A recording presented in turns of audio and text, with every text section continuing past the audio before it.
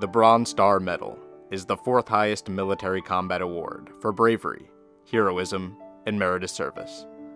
It was established in 1914 by Executive Order No. 9419 to recognize the achievements of members of the United States Armed Forces who distinguished themselves on the field of battle after December 7, 1941.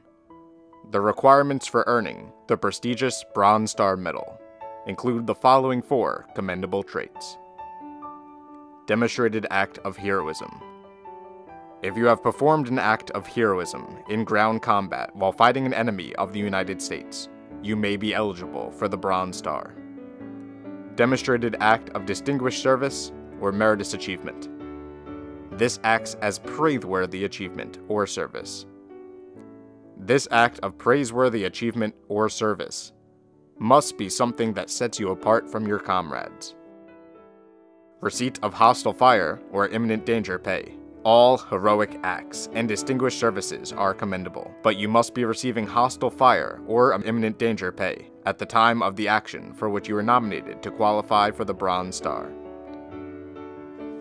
Nomination by a qualified person. Nominations typically come from a soldier's commanding officer, though other influential individuals, such as members of Congress, may nominate you. He entered the military on September 17, 1942. He traveled by train from Ohio to Fort Lee, Virginia. Though he tested into the Air Cadets, he ended up working on building an airstrip with the Corps of Engineers. During World War II, he traveled the Suez Canal into the Red Sea. He crossed the Indian Ocean, was in a camp besides Tahi Maha in India. He fought in Calcutta, China, Bombay, and Casablanca. He received the Bronze Star. Ladies and gentlemen, please welcome Claudie Hill.